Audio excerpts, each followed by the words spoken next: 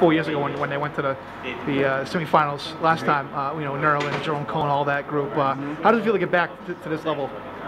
Well, I've never been there. Like, it's my second year playing, so it's a new feel.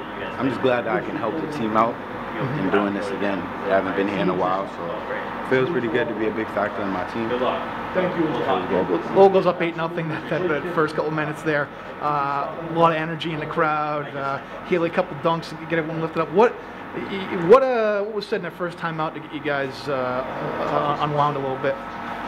We were playing like girls. That's all Coach had to say. And then he was like, all right, we're gonna step it up. You seen the Snickers commercial? Yeah. Where like the coach eats a Snicker and then he turns back into a guy? Yeah, just like that. But we didn't eat a Snicker, we just turned up. And we came out and hit them hard. Started playing more dudes. We knew when they was gonna pass it. We knew all their moves. That's how we are. We learn quickly from our mistakes.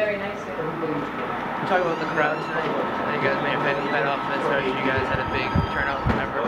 Yeah, it was hyped up at our school like since like last week. Well, since Tuesday. Yeah, that we have a game today, and everybody showed up. There was like 100, maybe 200 kids that came. And I was happy for that. I was happy. It was good. Cause even at home we don't have crowds like that. What's it like getting a police escort into a city like that? Oh man, I felt like an NBA player. You know, I'm nowhere close to that. It felt good. And the coach bus was watching TV, chilling. Yeah. Tell me what you guys ran in the second half. You had a couple nice flashy passes there, and then the cherry pick dunk and a couple of threes. Talk about just the way you guys played the second half in transition. I guess we started running more. Yeah. Just making more better decisions.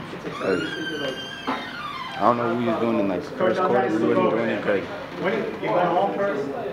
I'm nervous. I don't really do this a lot.